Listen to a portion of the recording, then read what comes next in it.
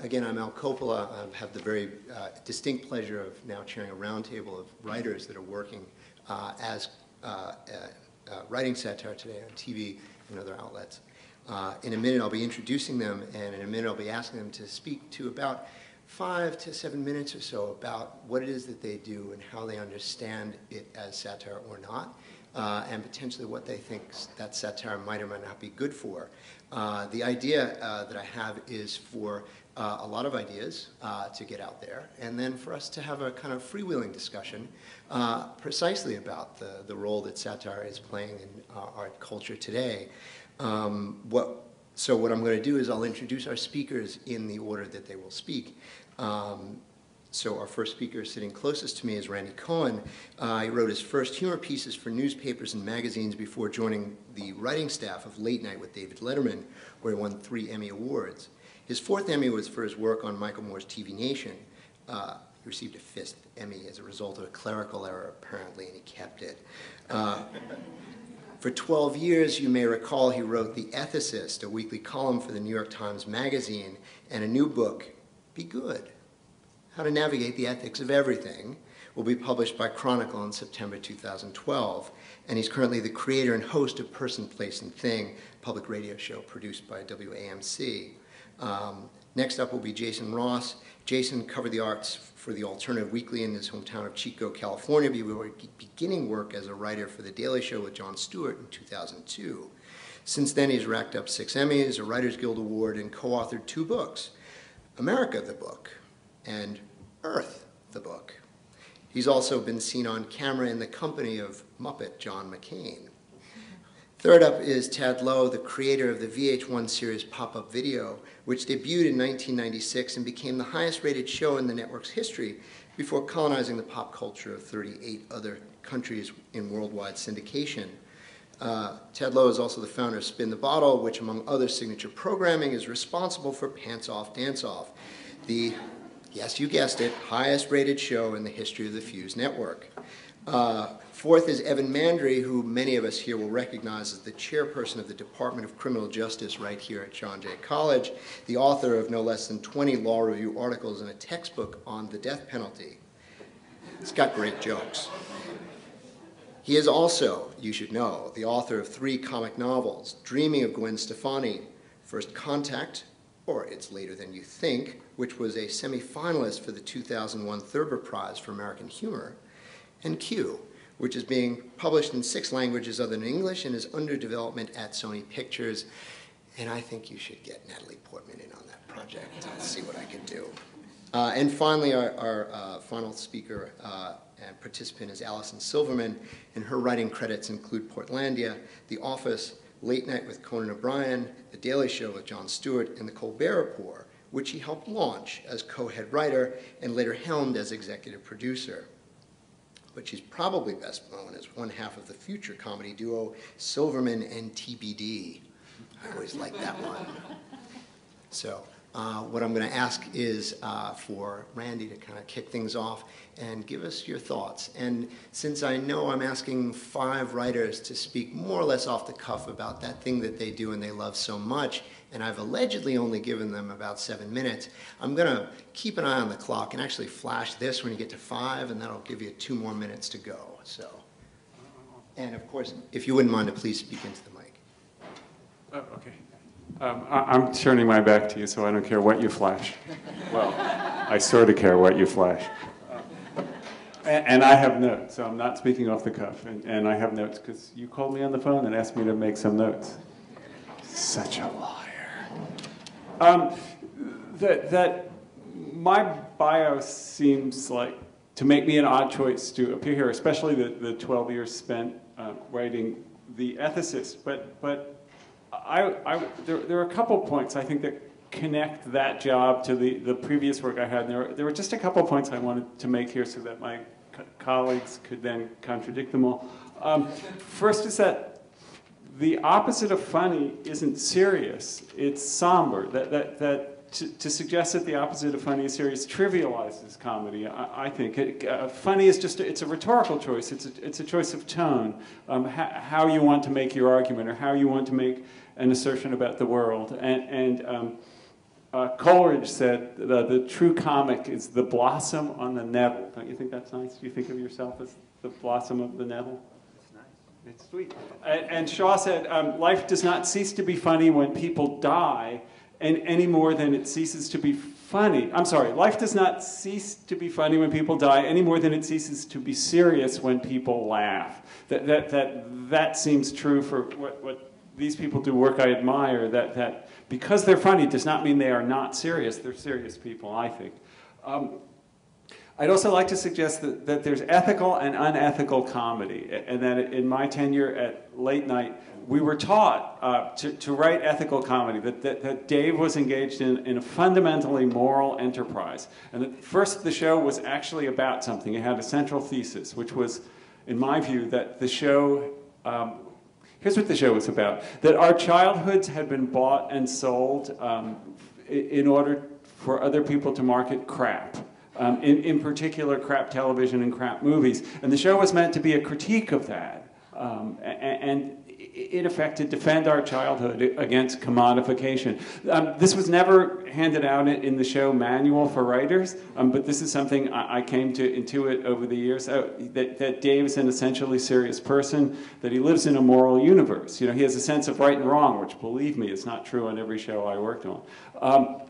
There were a couple other things, I think, that made his comedy moral comedy. One is that we were never to attack the weak and the helpless. We were to attack the powerful, never to bully their victims. And another guideline was we were only to attack people for things that were volitional, like choosing to be in a crap movie, not for things over which they had no control, like losing their hair, having, you know, a horrible nose. That, to me, constituted moral comedy. There were a couple other lessons I think I learned there. Again, none of this, there were no discussions, there was no manual, you learned this from your colleagues, the way I guess any institution has a set of values. I learned to be wary of the "it's just a joke" defense, that it seems to me that every joke is an assertion about the world. And I used to share an office with a monologue guy, a particular skill. On our show, there were two people who wrote monologue, opening jokes. They were specialists, and they were respected for it. I respect them for it.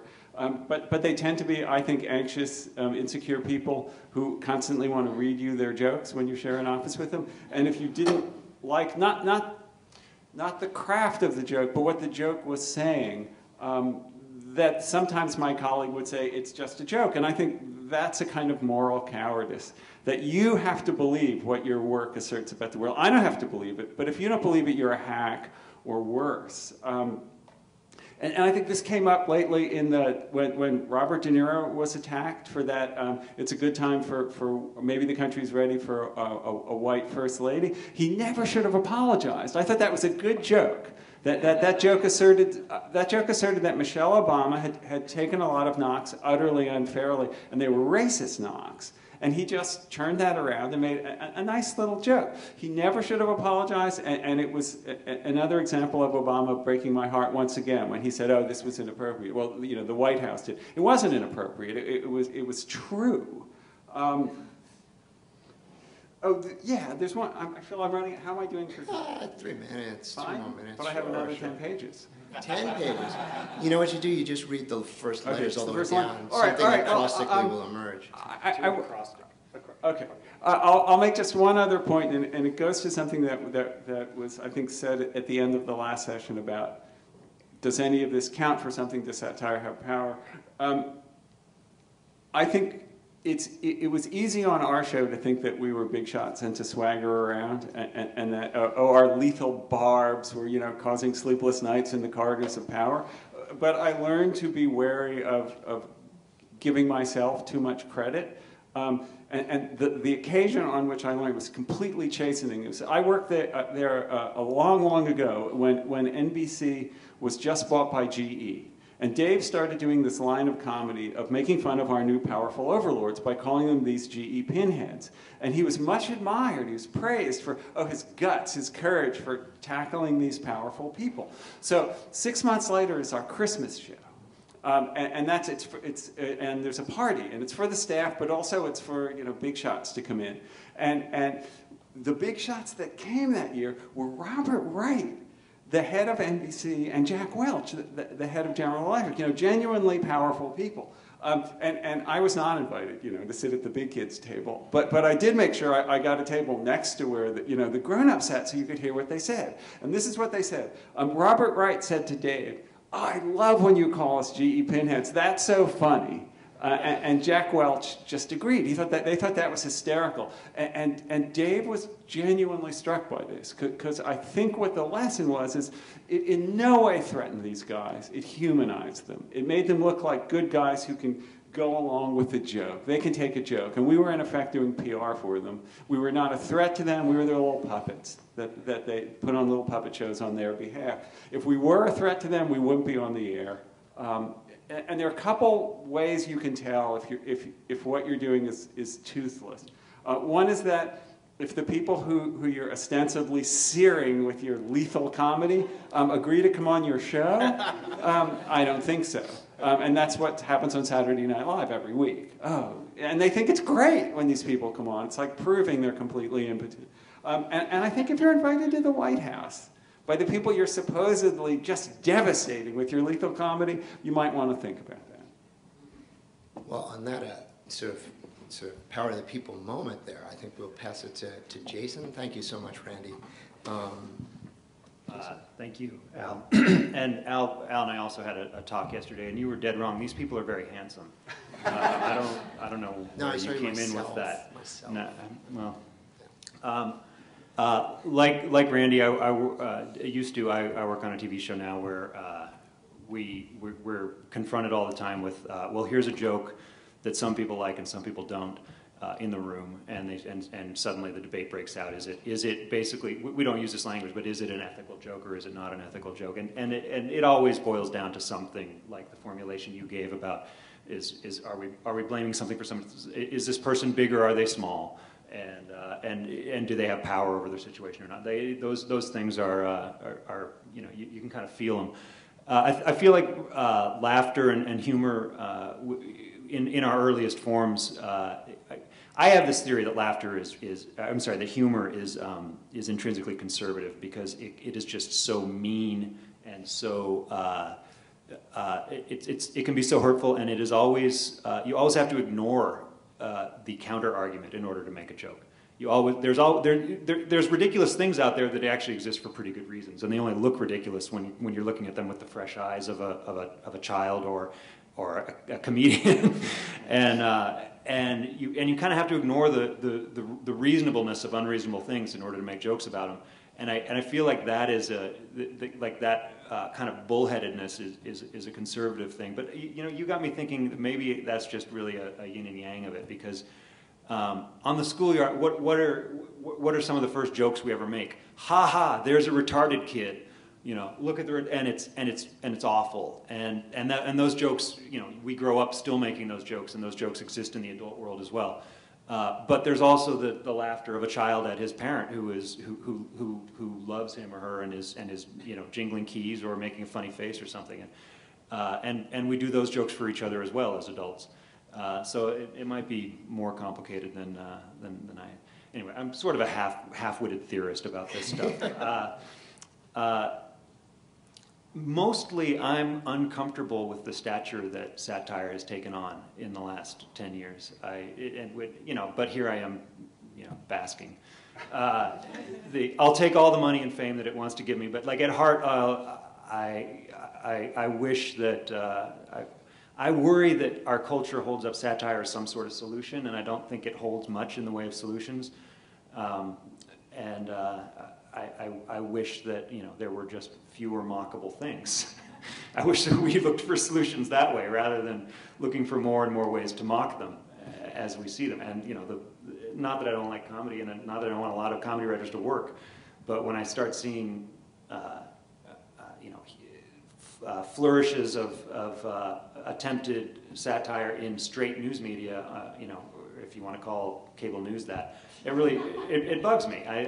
Because as much as, you know, The Daily Show is pretty famous for being a devastating critic of the press, but we really love good reporting, and we really admire the people who do a really good job of reporting news well and straight.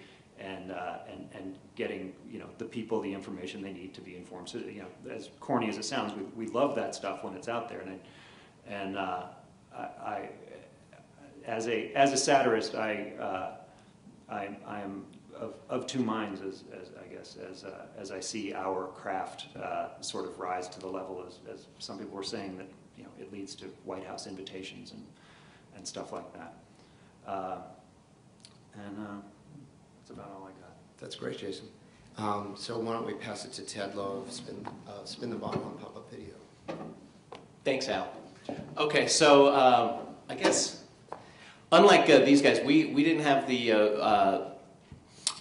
issue where there were possibly where we would be possibly making fun of the powerless and on Pop-Up, and nor did we have the complicit agreement from the artists that we took on, which was great because it was like an open playing field for pop shots, no pun intended. In fact, I like to let everybody know this: the whole origin of the show of Pop-Up Video came from a friend of mine who was a stylist for Mariah Carey, and she would come back from a day on the shoot with Mariah where it was just one ridiculous request after another, like, don't shoot me on the right side of my face, I'm not getting into that swimming pool unless it's been, you know, drained, cleaned, refilled with Evian, one thing after another. I mean, she would seriously, I mean, check into a hotel room, make her people go up and re-scrub the tub.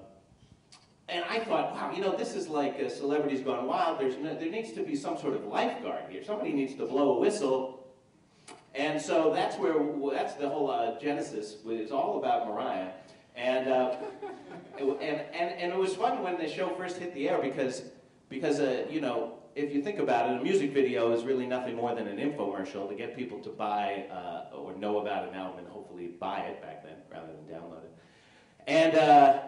And the whole point of a music video is to have as many people watch your music video. And what happened was on Pop-Up was the popped videos, the ones that would say critical things and talk about sort of what really went on behind the scenes, ended up getting ratings that were 3 to 4 times higher than the unpopped video. So it was kind of like the anatomy of watching a rock star's head explode. In one case, like, you can imagine Meatloaf going to his manager and being like, you know, listen, who allowed this? They're making fat jokes on top of, you know, my videos, and his manager's like, yeah, but Meat, we're back on the charts. People are watching, they're buying. So, but likewise, when it comes to corridors of power, like that Randy was talking about, we did get in a lot of trouble. In fact, a lot of these artists, before Pop-Up came around, there was very much of a close relationship between and there still is, between the music industry and Viacom networks. And, you know, if you wanted to have the Wallflowers appear on the MTV Video Music Awards or on some VH1 award show, well, you know, it's not going to go over so well if you've just been making fun of Jakob Dylan. By the way, we love to make fun of Jakob Dylan. He reportedly hated anytime anybody mentioned the fact that he was actually the son of Bob Dylan. So whenever we would pop a Wallflowers video, like in particular one headlight, we would go out of our way just to constantly do Bob Dylan jokes, like, you know, yeah, you know, it was 40 degrees out here when this was shot, but, you know, it was actually -2, blowing in the wind. It's just again and again. And you can imagine, like, when the VH1 talent people would call and be like, hey, do the Wallflowers want to come and be on the show? They're like, so it caused a lot of trouble. My other theory, of course, is that a lot of people early on, Al told me not to mention this, but the people who worked at VH1 back early on were radio people. And you know what they say about radio people, at least the faces of radio people. And so, for the first time in their lives, a lot of these guys were getting action. They were working at VH1. All of a sudden, you know, this show came along. Maybe you weren't getting the front row seats, the backstage passes as much anymore. So what happened was, the lawyers started clamping down and asking us to remove stuff. Can we do the thing up here? Absolutely. Okay, I'm going to show you. Okay, first of all, this is one of my favorite ones. As far as satire goes, my feeling is like, the fewest amount of words, the better. And everybody knows Adam Duritz, the pretentious lead singer from Counting Crows. So I just love the notion of putting him next to Rolf, the piano-playing dog from the Muppets. And you know, part of the whole process was to sort of demystify the rock star mythology. So on this next one, you can see we show you that AJ from Backstreet Boys. He's actually faking his tear. You know, it just got everybody all worked up. It just screwed up everything. I mean, it was like for a while it was a big publicity machine. Just play along, and we weren't playing along. So the lawyers got mad. And okay, don't hit it yet. So what we would do, okay, there it is. But what we would do is in every second of video, there's 30 frames.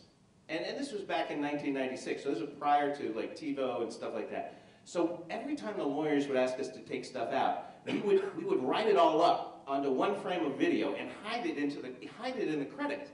And the only way people, and you can take a look there, that you can see faintly there, and that's how people found it. They would videotape the show and then go forward for one frame at a time. And we put all the stuff in there that the lawyers had told us to take out. And when, I'll tell you, when VH1 found out about that, whoa, that was a great day.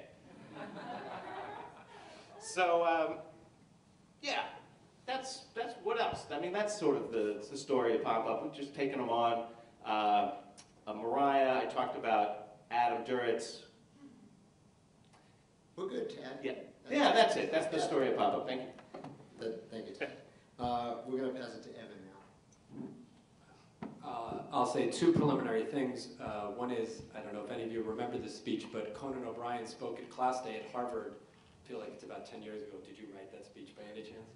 I didn't, but I love it. Yeah, and his first line is that I need to be funny than Amartya Sen, and as some of you may know, we had a conference here with Sen, and I was on one of the academic panels, and Sen was there, and Conan is very safe. And the second preliminary thing is that I feel as if I'm conscious in the way that, I don't know if you play golf or do anything like that, that when you try to think mechanically about what you're doing, that it's basically impossible to do it, that in trying to speak academically about being funny, that it's almost impossible to be funny. So I'm very worried that everything I'm going to say sounds very, very serious. Al asked me to think about why I do that part of my life that I do. And I'm going to try to answer it as best I can with one substantial caveat. The caveat is that what I most like in comedy is physical comedy. My son, who's sitting in the front, and I watch It's Always Sunny in Philadelphia, and we love it. And I can't intellectualize that in any way. But with respect to what I do, I understand myself to be working out a series of very, very difficult problems in the only socially acceptable way that I understand. I think if you're a thinking human being, life is full of very deep, existentially angsty questions. And there are only a few options that I can think of. One is you just are incapacitated, you just drop dead out of terror about what's going to go on. Many, many people turn to religion, and I think that's really a way of soothing existential angst. And then there's large swaths of mostly New York Jewish liberals who try to make jokes out of it. That's what I understand Woody Allen to have been doing for his entire life, rationalizing in a very public way his behavior. And, you know, that's, I like Woody Allen. I'm sorry, I didn't mean to say anything critical, though obviously a critical thing can be said. And so I understand myself to be interacting with folks who make that same choice, to say that, okay, I'm going to still wake up in the morning, even though when I die I may, you know, may dissolve into a black box, and this has all been pointless. And so, you know, in my books, I've been working out questions that interest me. What makes human beings different from other animals? Is love transcendent? My second book, I was very upset about the second Bush election. I didn't understand it, and I was trying to make sense of how can I coexist with people who seem to have such a completely different set of priorities than I do. And my recent book, it's talking about whether progress is a real idea, or something, this idea that life gets better, or is that something that we do to try to convince ourselves that life is aimed at some higher purpose. But of course, describing these things, it doesn't sound funny at all. I mean, you know, the book is full of jokes. Mostly what I do is Yeah, I mean, I don't know. I think mostly what I do, my wife, who's sitting in the front row, I don't think she would have ever been interested in me if I weren't funny. I think most comedians will tell you they're very interested in people finding them attractive or appealing for some reason. It's a very basic human need. I'm sure there are some insecurities that I'm working out in a public way by trying to be funny. Lord knows I have hosts of insecurity. That's what I understand it to be. I do have to say one thing Randy said, and I read his column for years, and I loved it, and I never knew, although I'm delighted to hear that he wrote for Letterman, and that you mentioned the period, that was my period of watching Letterman, and I understood Letterman to be making social commentary, and I appreciated it. I actually find, I mean, these folks are all associated with shows that have great meaning to me. I love The Daily Show, I love Stephen Colbert Show, I love Portlandia, by the way. And I do think it's a connection that you're making with human beings at a different level than you might ordinarily. It's a very subtle type of conversation that's going on. I think it's very, very significant. I'll just close by saying this because I hope this might be funny.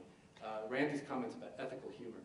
So I used to do stand-up. I did stand-up for several years. And my first routine, which I'm now solely telling for academic purposes, if you don't think it's funny, was about the Disney Corporation taking over an abandoned concentration camp and turning it into a theme park. And my dad, who's seated in the front row, booed me during that routine. But I would defend that routine because I was making an ethical statement about large corporations, and I was illustrating it in a way that was very vivid. But I do think that comedians need to own their jokes, and you know, I'm not sure I'm always making the most profound statement of things I'm saying, but that thing you said resonated with me very, very much. Thank you. Our last speaker will be Allison Silverman. Allison, just tell me what you want. Okay, yeah, let's see. Yeah, no one else brought clips, guys?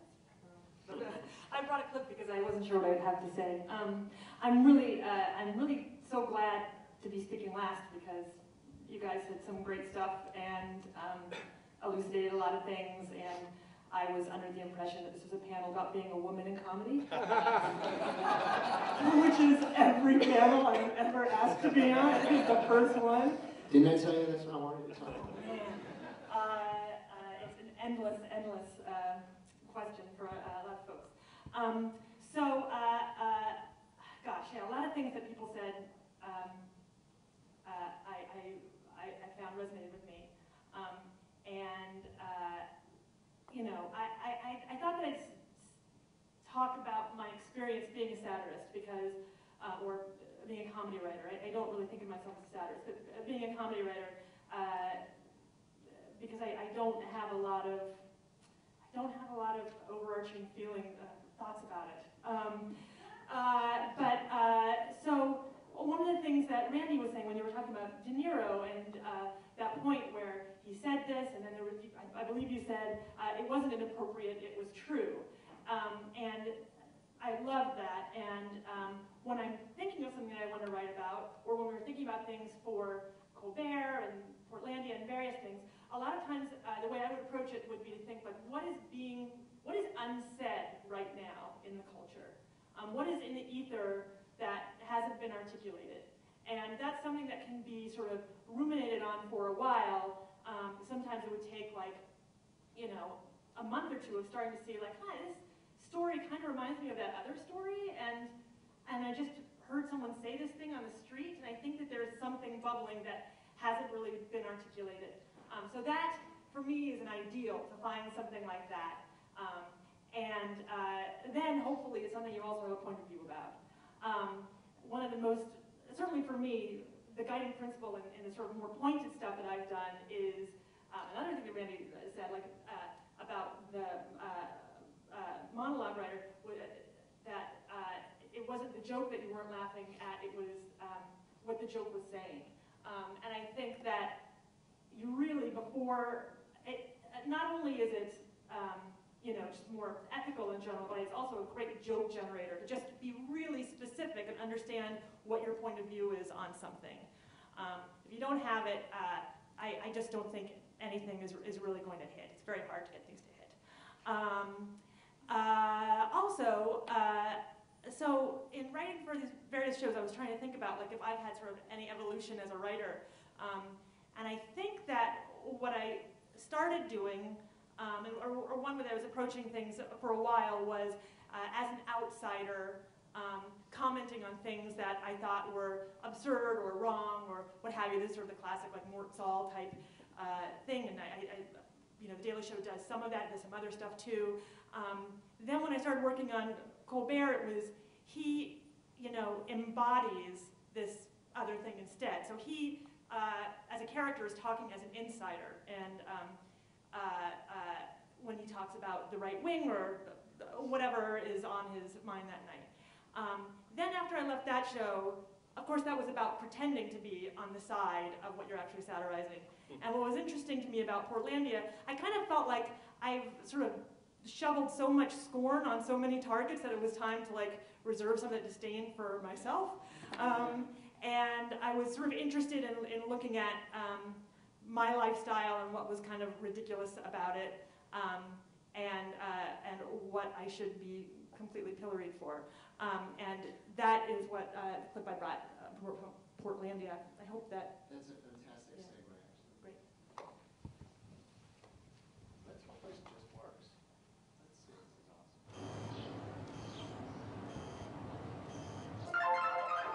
awesome. Maggie's running late. Okay. Oh, sorry, guys. Wait. Okay. Hey, did you guys read that thing in the New Yorker last month about how golf is an analogy for marriage? I did. I did read that. Did you read the thing at McSweeney's? It was comparing CD tracks and album tracks. Did you read that? Yeah. Did you read that thing in Mother Jones about eco chairs and eco ways to sit? I did. Yeah. I did. Did you read that thing in Spin about all the festivals?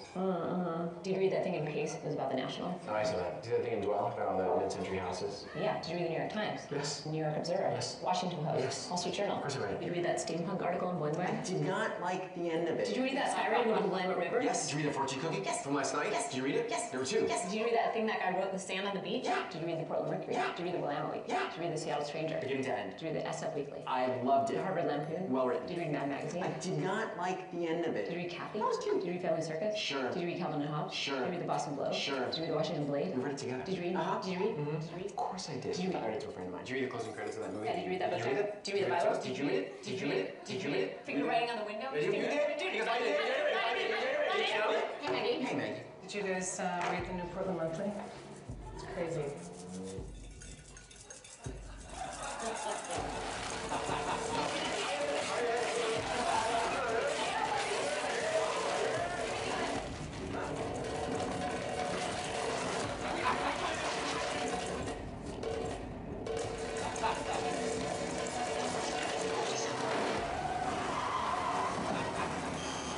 Hey, it says no walk. Can't you read?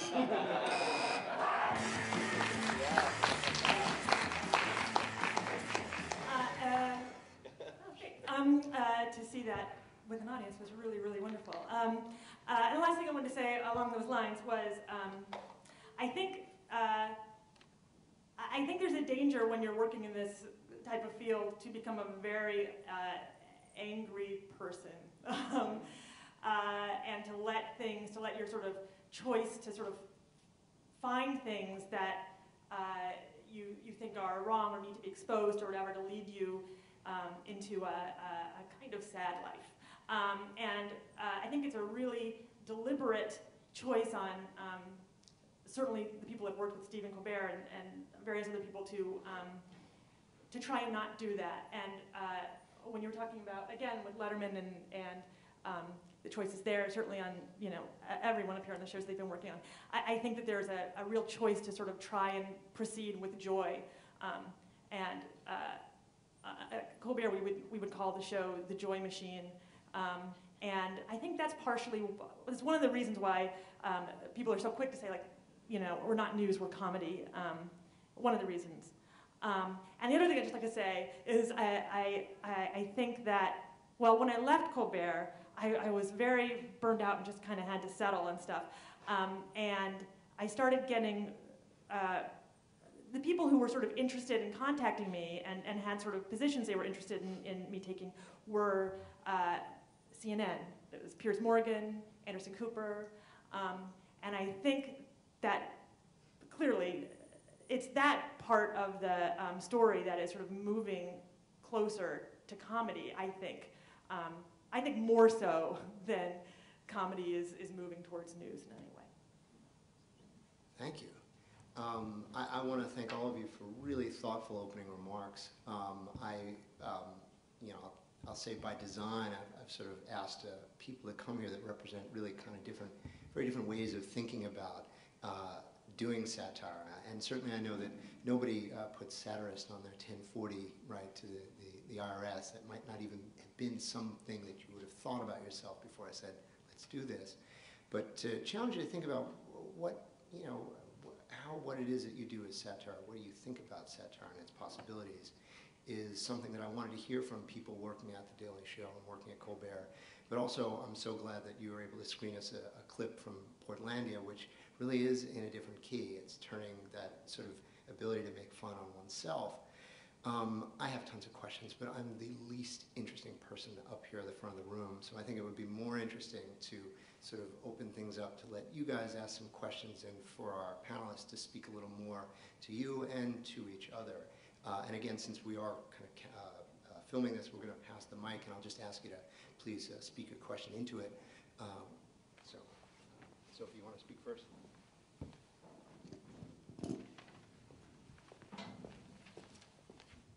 So thank you guys, this is like a huge treat. My question is really for Jason, and I mean, Allison maybe would want to weigh in, because you guys both I will answer it. Okay, sorry. You guys both mentioned the way in which you're seeing satire take a bigger space, right? And the question of how that's entering into news. Well, my question is about politics, right? One of the things I recently wrote about Herman Cain's trying to say, I'm going to bring humor to the White House, right? This idea that politicians keep using, it was just a joke in recent times, in ways to sort of say, look, whatever. And my question that I was curious about was, to what extent is the success of things like the Colbert Report and the Daily Show making politicians, giving them in a way that space to kind of want to be hip and cool and entertaining? I mean, is that a sort of unintended backlash? Just the way we're seeing it in the news, right? So because of the fact that both Jon Stewart and Colbert are engaging in politics too. It's certainly unintended if that is where it's coming from. I think something Randy hinted at with the GE suits, happily yucking it up with Dave. Politicians want to prove that they're in on the joke too, as a way to defuse the point of that joke, I think. And so they're quick to come on the show. They're quick to try and, well, some of them anyway. So, some try with more or less success to be funny. Some of them actually are funny, not too many. And I just say that as a eager consumer, not as a comedy writer. I will laugh at a lot of things. I guess I haven't seen a ton of attempts at comedy in politics. It's there. I think the general kind of informal loosening up of the dialogue of politics is something that's been going on for a while. I think it might be a part of that. When we see, sometimes we have. My favorite political joke was when about 5 years ago when John Kerry. It was probably leading up to 2008. When John Kerry made a joke about John McCain that ended with the punchline suggesting that John McCain would be incontinent, and it ended with the punchline, well, it depends. And unlike Robert De Niro's joke, which I agree, I don't think he should have apologized for, because that was a purely beautiful little elegant turn of phrase. This was something that was really kind of, it was just mean, but still, I think he probably could have gotten away with it. But because he's John Kerry, he tried to apologize and have it and so he's like, well, there's these comedians with these jokes, and I think you've heard this joke lots of places, and certainly you've got Jay Leno, and anyway, I didn't mean any offense. And so we ended up making we have a guy named Steve Bodo on our staff who does a pretty good John Kerry impression. We made a fake CD, greatest hits of John Kerry's jokes, and we like mocked him up against a brick wall and played him these jokes that all just kind of fell flat as he tried to lengthen them out.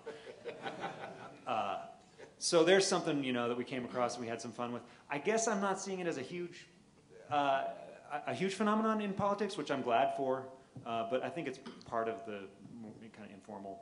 Oh yeah, no, I mean, I see your point. I found it really interesting how Herman Cain referred to his electrified fence as a joke. Those kind, like that phrase, like I was just joking, and I'm not. I mean, I'm with you, but I thought, would that have happened 10 years ago? Would he have said I mean, I don't think Herman Cain wouldn't have happened 10 years ago. Right, so it's right. You know, he was sui generis in a lot of ways, and he surprised me every day. I'm glad. I'm sad he's gone. So.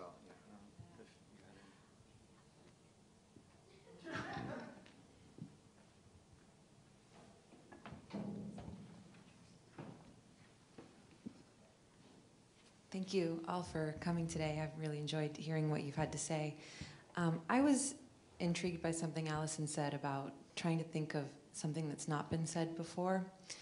And I think maybe the GE pinhead remark would be along those lines. There's something kind of shocking about calling people in such power pinheads. But I think the clip that we saw just now was funny because we have heard that said, and it did feel familiar, and that's why we liked it. And I'm just wondering if you see a difference between satire as filling a space with something unsaid and new, and taking what has been said to the extreme. So I agree with you. We've definitely heard that. What I felt was new about it was seeing it as a competitive situation, and understanding the sort of the hostility underneath conversations like that. That's what I intend when I say there's something out there. But certainly the words that are being used and the sort of comments that are being used are very familiar, and I think that is part of what I like about that.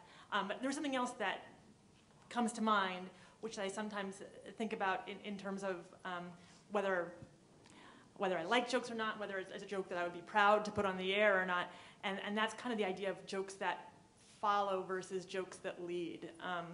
And I think there are a lot of jokes, and I'm going to go for the really common denominator stuff and old, to be honest, too.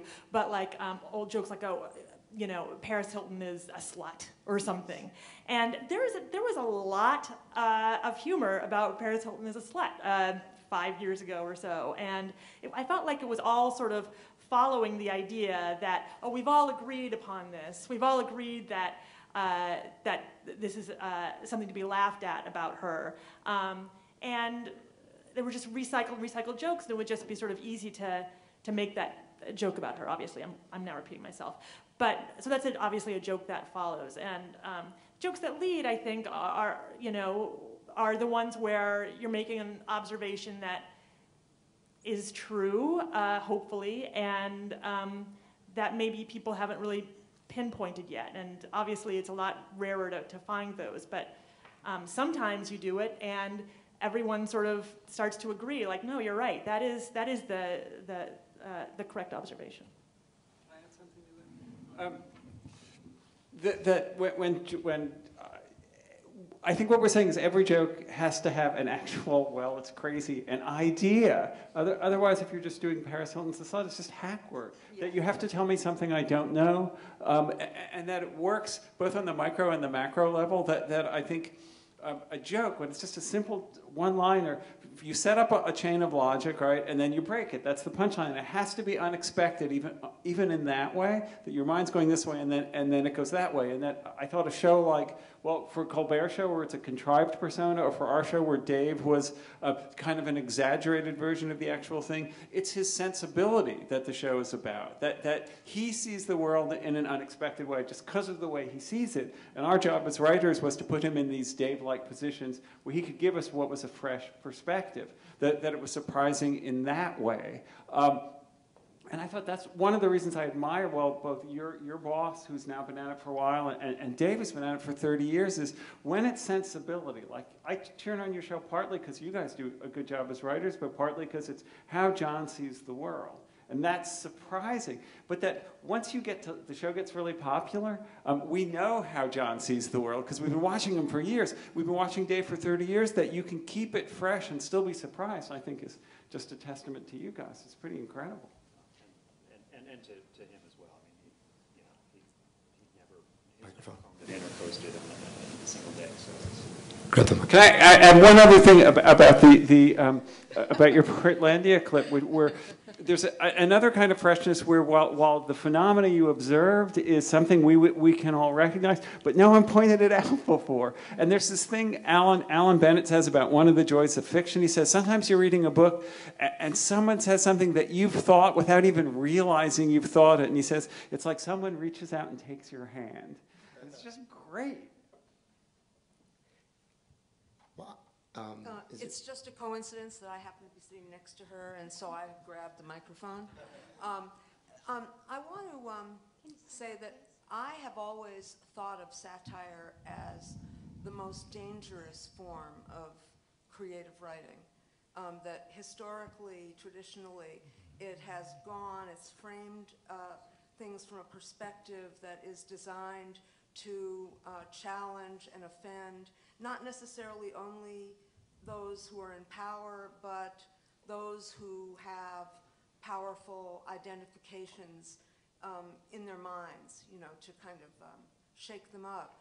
And it seems that what we're really describing here is a way of sanitizing or defanging satire. And I'd like to see whether, first of all, you agree with that, and whether it's worth it to try to locate the danger of satire, and whether there would be a benefit for doing that. I mean, I'll just kind of give an example of something dangerous that has recently been done within the last 10 years that has seemed to me to be satirical, which is Peter Greenaway's The Cook, the Thief, His Wife, and Her Lover. I don't know if any of you saw that. You did, but if you did see it, you'll know that it includes cannibalism, the eating of feces, child abuse, represented.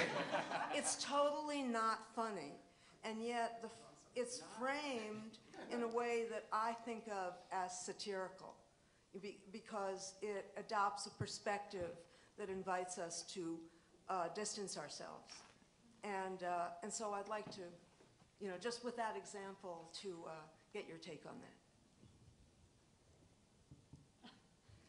And I can also just pass the microphone to whoever wants. Well, I mean, it does get to, for example, a distinction that I think I heard in you, Randy, and you, Tad's account.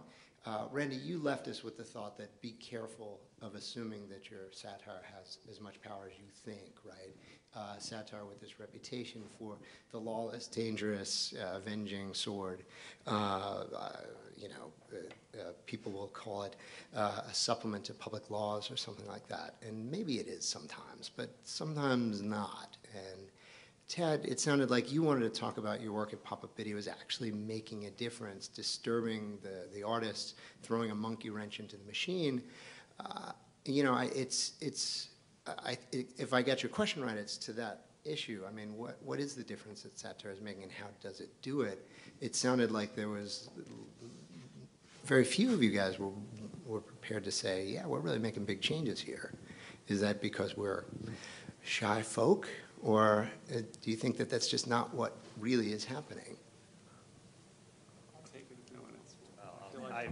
I certainly am not out to change anybody's mind or move the needle a single bit, and it's not because I don't think needles should be moved, and I wouldn't like to see society change in certain ways, but I don't have the tools to do it. And I think the point at which you start to trade your entertainment value for some sort of persuasive effect, you start to lose. It's like eating your seed corn. Next year, you're not going to be entertaining anymore, and there went your chance to do anything. That's not my take on it.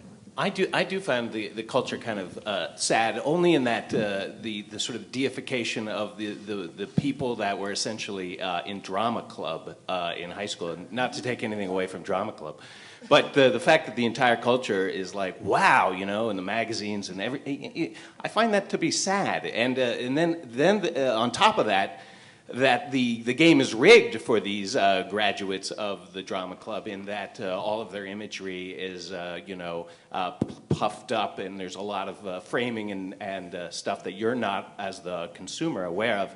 I think it engenders just overall feelings of inadequacy, kind of like getting constant updates on what your friends are doing on Facebook, and they're all sort of slightly marketed to just show you the good stuff. I think it does cause a cultural malaise, yeah.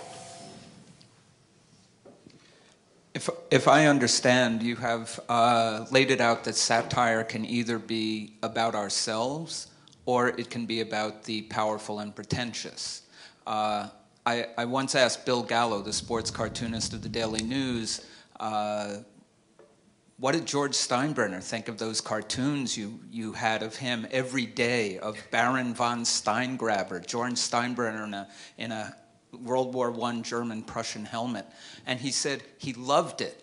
And he would say, what did Gallo write about me today? He always wanted to know about it. And with the Obamas, I'm wondering, do they think they're too big to be made part of a joke? Do they not have a sense of humor? Is being the first black president just such a serious issue that no one can make jokes about it the way we could make jokes about the Kennedys and the first family? And I just wanted to bring up one other example, and that was Don Imus, and referring to the Rutgers University women's basketball team as nappy-headed hoes on the air, and then being shocked that people were offended. And then suddenly it became a question of him defending himself again. I'm not a racist. I'm not a racist. And I was thinking, it wasn't about race or being a racist or not. There was something deeply offensive about that wasn't necessarily race. So I'm wondering whether I'm getting you right. Well, you're getting Don Imus wrong. He is a racist and he is a misogynist. I just didn't think he was funny. I didn't understand why you were talking about that. I really agree with that. I thought Imus's crime in that instance wasn't funny. I mean, if it had been done in a creative way. He's a racist and a misogynist, and he's not funny. I can't vouch for that. And he probably could have gotten away with it if he was funny. I mean, plenty of people do. But if I can go back to just to wrap up the previous thing just a little bit. No, I'm talking too much. But I don't think there is dangerous satire now. That there are parts of the world where editorial cartoonists will get thrown into prison, and the United States is not one of them. So that it's a romantic notion and an anachronistic notion that people doing humor. I don't know anyone, certainly at this table. I've never met anyone who would have called themselves a satirist in any job I worked at. But the people who do comedy, it's a romantic and self-aggrandizing notion to think that what you're doing is dangerous, you're a heroic figure, and the powerful people are going to smite you because you're such a threat to them. You are not. Corporate capitalism is so much more powerful than your little TV show will ever be. But it doesn't mean that ideas don't count and that you don't make a difference. It's just that it happens much, much, much more slowly. And I think the function of your show in particular, I can see it with I have a 24-year-old daughter, and you see it that her way of constructing an idea of the world is shaped by your show. And it happens, again, and I know how do you think I feel? But actually quite good. But it happens really, really slowly, and I think if we didn't believe in the power of ideas, none of us would do what we did. It's just that it doesn't happen that, you're going to write a great joke, and then the president will go, why, I realize the error of my ways, I resign. It doesn't work like that. And there's this great thing that Orwell said. He says, progress is not an illusion. It happens, but it's slow and invariably disappointing. Anyway, I interrupted. Well, I just wanted to, first of all, I remember someone, someone who was very articulate saying, like, the best satire of the last century was in 1930s Germany and the rise of Hitler, basically, and it seemed to not change much. I did want to address what you were speaking about with the presidency now, and I also wanted to call out The Daily Show for doing a tremendous job of, I feel like, making plenty of jokes about the administration. I don't think that there are jokes about them being the first African-American family in the White House, but I think there are plenty of jokes about people's fear about that or people's uncomfortability about that, and I think those jokes have been made. I think there are a lot of them. And the other thing I wanted to say was, when I started The Daily Show, it was very, very long ago, and it was like the last year that Clinton was in office. And when Bush was elected, I remember how many people came up to me and said, "You guys are done. How are you ever going to make jokes about Bush?" They said it about Obama too. Boy, I bet you guys are sad he's going. And when Obama came in, I'm like, no, it's never. First of all, my job isn't that important to me that I really want, the wrong president just to make my job easier. Really, I could drive a cab and live in a perfect utopia. Well, thank you for all the compliments for our show. Making fun of Obama, everybody. When people complain about comedians, it's usually, well, that's not fair. Would you say that? If you said that about X, would you say that about Y? And invariably the answer is no, but the reason is usually not why they're thinking. Everybody you're making fun of you have a different line of attack on them. And you have a different line of attack on Obama than you did on Bush. And is it because he's black? Maybe a little bit. Yeah, that changes the way people think about it. And it's because that's what the culture gives you into that person. We had a really interesting discussion about a week ago when we were talking about Obama's open mic gaffe, where he tells Medvedev, this is my last election, ease up on this missile defense stuff, and we can talk in 6 months' time, falling exactly into the crazed rhetoric that's coming from the far right about what's going to happen once Obama has no more elections to worry about. And so we were sitting there going, okay, this was first of all, we know presidents talk like this behind closed doors and think like this. Bush did it, everybody did it. So, is that really a crime to think like that? Not really, but we got, if you fall directly into if you talk in an open mic and give your opponents exactly the talking point that they've been trying to paint you with, then you gotta take a swing at the guy for that. And so we did. But then, we were talking for a long time about what our problem was with that quote. And it's not because we believe that Obama's going to sell us out next year. I think his explanation was pretty clear and credible. But then John Oliver said, well, the problem, he's the one who said, the problem is he's explaining that the president can't even be president except for this short amount of time, a year away from elections on either side, because as soon as you're in an election year, he can't make a deal with the Russians. Well, guess what happens after the next election? The midterm elections. Can't make any deals with the Russians then either. So there's this tiny window in which he can actually follow a policy that he believes in, and he was falling into that system. He was playing that game. And it took a guy who comes from a country where elections last 3 weeks to see that. And so as soon as he said that, it's like, yes, that is the line there. And that's what we ended up doing. But there's different lines of attack on everybody. I think Obama has a pretty good sense of humor, but you sometimes get the idea that he's a little sensitive too. I don't know. I've never met the guy, but. I worked in politics for a while, and I'm just reflecting on this in a way. I have a very dual existence. I write every day, and I try to be funny for 3 or 4 hours a day, and then I come here. And I do think there's something appropriate about this. I feel as if there are citadels where we think certain types of discourse are appropriate, and that's fine. I could make a joke right now, and anybody who's ever performed stand-up knows this, that even the effect of standing on a stage transforms the type of dialogue that you have with folks. So I could say one thing to you at the dinner table and it wouldn't seem funny, but a few of my students are in the audience. If I say it in class, it seems funny because it's audacious, because I'm stepping out of the role. There are a lot of process points that comedians are sensitive to. So if you're making fun of the Obama thing, just the fact that a man who has a Harvard Law School degree didn't think to cover up the microphone and repeat a mistake is something that you can latch on to. First of all, I just want to second what you said. I worked on Ruth Messenger's, no, none of you will remember what this was. I worked on Ruth Messenger's campaign. I remember Rudy Giuliani they have a bit which is like the National Press Club bit. He was so extraordinarily unfunny, right? And you just wish that he hadn't even tried at all. There's no expectation that he should be funny. I remember him going on Saturday Night Live. I thought he was incredibly unfunny, that he was being made fun of. But that's fine. We didn't elect, none of us who voted for Barack Obama voted for him on the expectation that he would be punster in chief.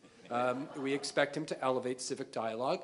And if I had dinner with him, I would think that he would open up to me perhaps and be funny in a way that he never could. And I just say, as I try to dance among these universes, I joke to my wife all the time. I sit in meetings and I say, I could clear this room out in 30 seconds.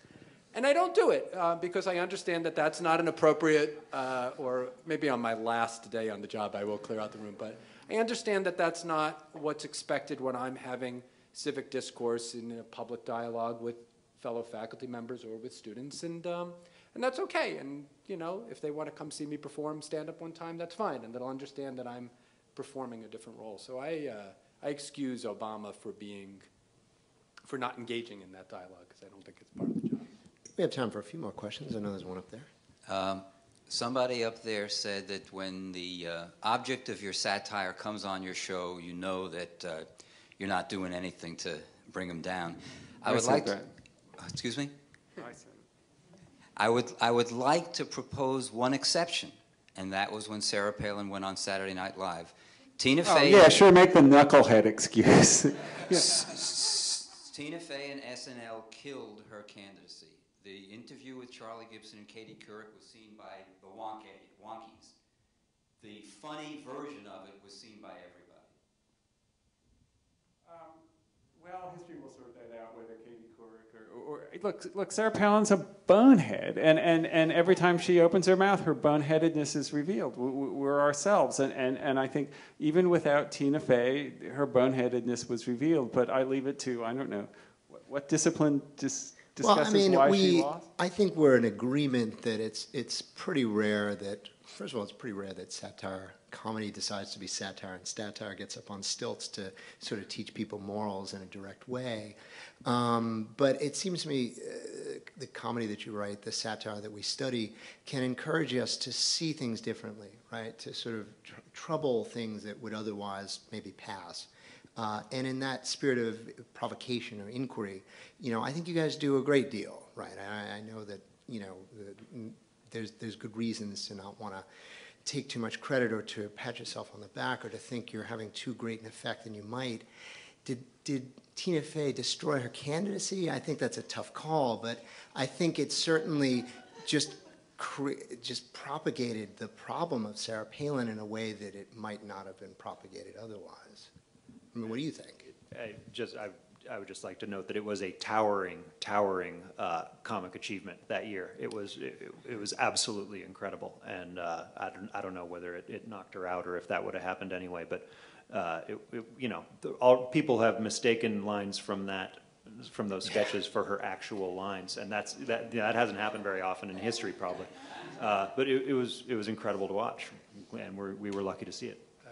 I think politicians, my experience is there are a few, like, you know, there are a few qualifying things. There's a checklist of things that you have to do. And going on Leno, what are you really doing? You're not going on Leno to prove that you can be as, Leno, bad example, so nobody could be funny on Leno, but whatever. You're not going on Letterman to prove that you could be as funny as Letterman. You're going on Letterman to pass a litmus test, a very minimal litmus test, which is never really dispositive, which is that I can operate and take myself briefly not seriously enough to have a conversation like that. It's a very, very minimal showing. So when Sarah Palin went on Saturday Night Live, she passed that test, right? She passed that test in so much as she said, okay, I can briefly not take myself seriously. Now, where she failed is she didn't appear to comprehend the joke that was being made about her. And really, look, it's a substantive critique of her. What was the problem there, which was she didn't pass another litmus test, which is you go on David Gregory or you go on a show, I guess it was Russert at the time. Was it Russert at the time? You go on Meet the Press to show that you can stand up to questioning like that. And to some extent, the answers to the question are beside the point. It's demonstrating your ability to face a level of interrogation like that, and that's what her crime was. And the other failure is that after appearing and showing that she has a sense of humor, she still complained about the sketches afterward. You know, you can't go on the show and then go back to your audience and talk about how you were victimized by Saturday Night Live. Jay? So I've been sitting at this conference, and I've since last night, and I've been thinking about the great discussion concerning public reason and the importance of public reason in achieving justice. And I have to admit that I've consistently... Oh boy, it's getting late. Sit there, you got 5 more minutes. And I have consistently sat there saying, wow, I don't know that I think public reason exists anymore. In a post-Carl Schmitt world in which it's all about motivation of groups and mobs, and in a sort of Guy Debord society of the spectacle where individual reason seems to be complete failure, my question sort of becomes, is satire something that plays into mobilizing masses to think one way or another within this society of the spectacle, or is it sort of a toothless wish of those without power to try to affect public reason? While on the other side, I would say those who have no sense of humor attack the powerless like academics. And we can go right back to Sarah Palin. We don't want a professor, we want a president, we want a leader, right? So I'm totally acknowledging myself in the powerless. But how do you see it playing into that? Do you see yourselves playing into promoting public reason? Is that actually possible? From what you do. I'll call on one of you.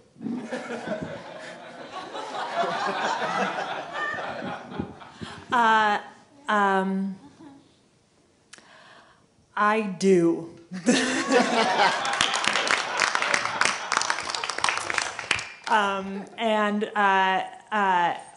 There are, I would say, certainly the majority of the time it is toothless, but you live for those times when it's not toothless. And 90%, speaking now, because I'm speaking, of course, about how political Portlandia is. No,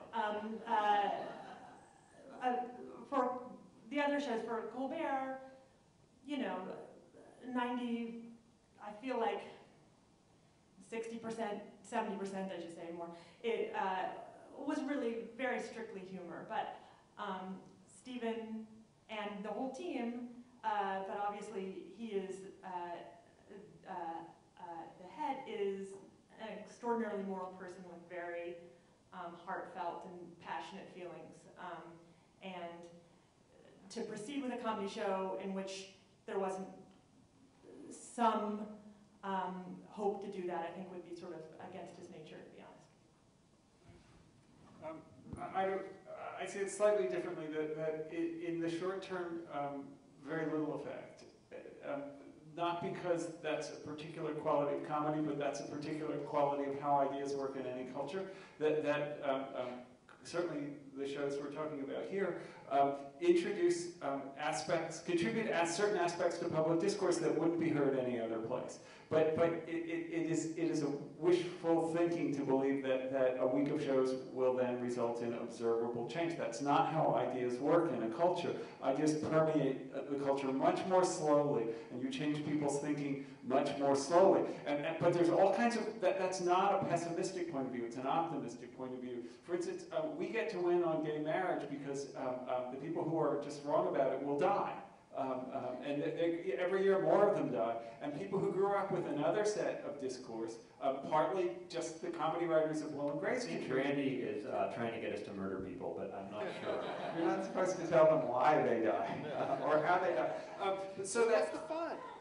That people grow up with these new ideas, and those people will then eventually go and vote, and we get to win on that. And that's how ideas work, including comedy as an expression, a style in which certain ideas are. But I would say that Colbert works slightly different from that, in that the show actually does not exist purely as ideas, but as actions as well. And part of what he does is interact with the real world. That's obviously what the Super PAC is about, and I think that that's an interaction that we'll see. But that sort of interaction, I think, possibly the hope is it could affect change more quickly. That's cool. We want to do one more question.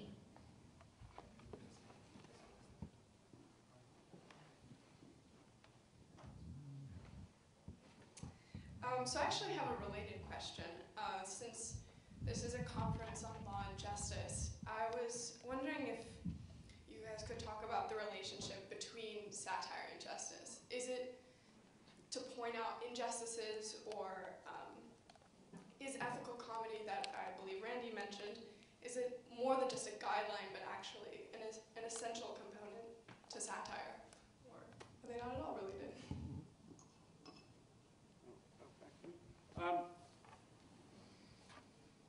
It's really, really hard to be funny in praise of something. So it's most comedy attacks, and the interesting questions then become, well, whom are you attacking and why are you attacking them? So comedy can do that, and if that discourse can contribute to a clarity of vision about how the world is, and then that can then contribute to ideas about justice, great. But unlike Allison, thinks it happens a little more slowly. This is actually a central theme of Sen's work. It's maybe useful to bring it in here. I teach about this stuff all the time. I don't think it's a mistake to ever privilege any particular conception of the good. I think if you are operating, particularly in a university, that you have to respect a diversity of viewpoints. What I think the distinction that I would draw is, I don't really see such a cut and dried distinction between comedy and serious people. I think everybody is funny some of the time, and funny people are serious some of the time. I think that either you're operating out of hate or on the basis of superficial qualities of people, or you're advancing an idea. And I think everybody who's not in the former category is in the other category and is contributing to the discussion about justice. It's a mistake. It so happens I was going to cite the example of Colbert. I thought the Super PAC example is a great one. He's making a statement. It happens to be very funny. And it's inevitable. He must have been thinking about affecting some change. It doesn't make any sense for him to engage in that. Now, that doesn't make him right? It's very hard for me to conceive the argument that super PACs are justified, but a majority of the Supreme Court thought that they were, and they're not stupid people, so maybe it's our duty to try to figure out what it is that they're trying to say. And he's contributing to that dialogue. I just think it's very important off the bat not to say that because we disagree with people that we have a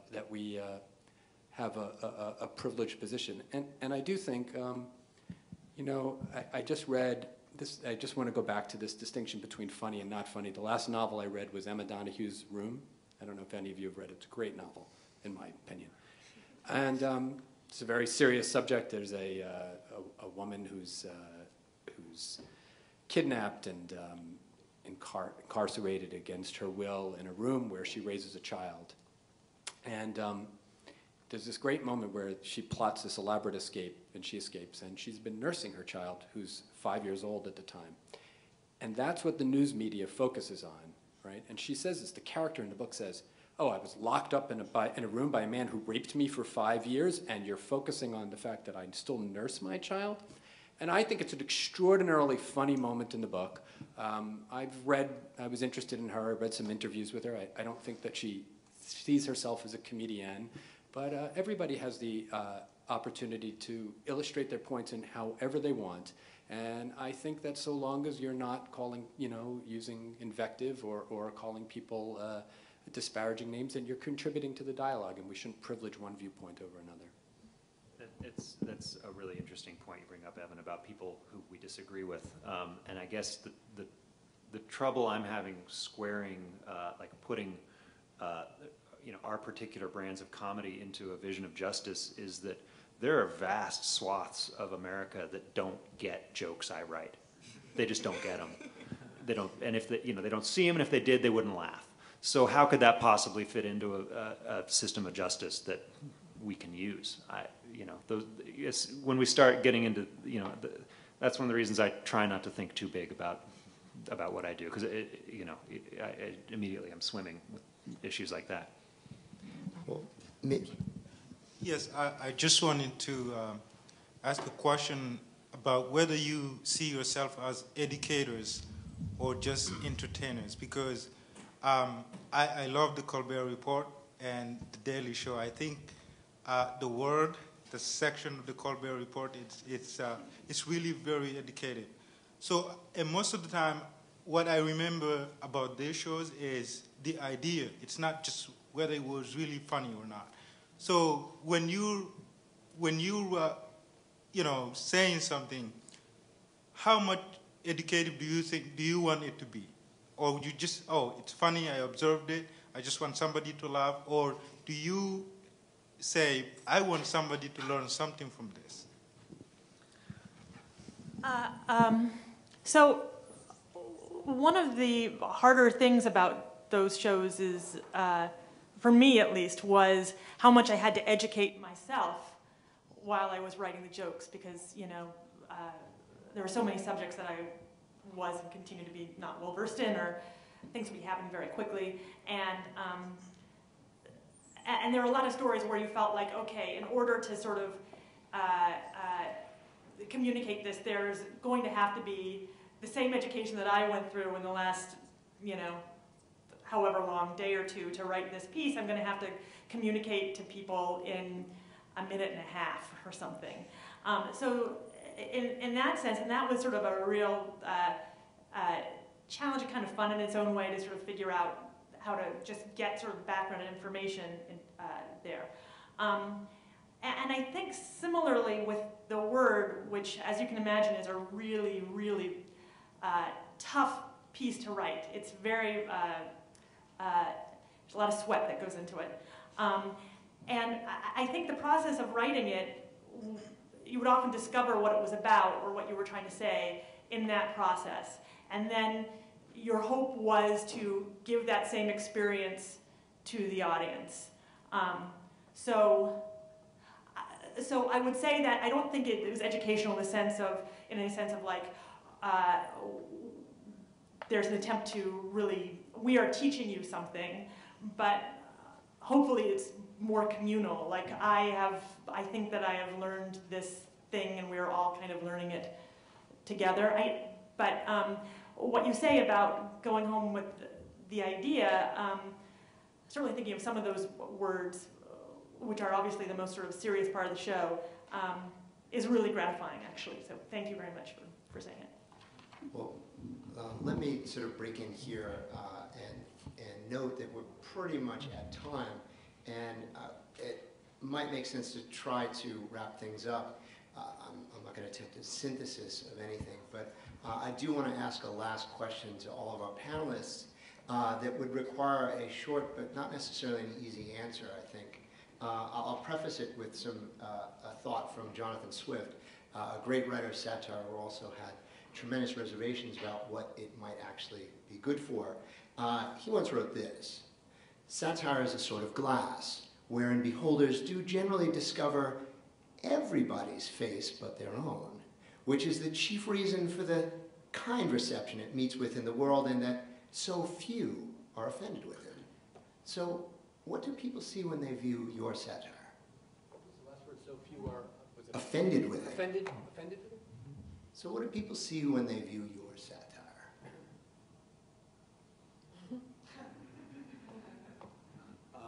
I don't think of what I do as satire, but obviously that's kind of the job description, so I guess I do it.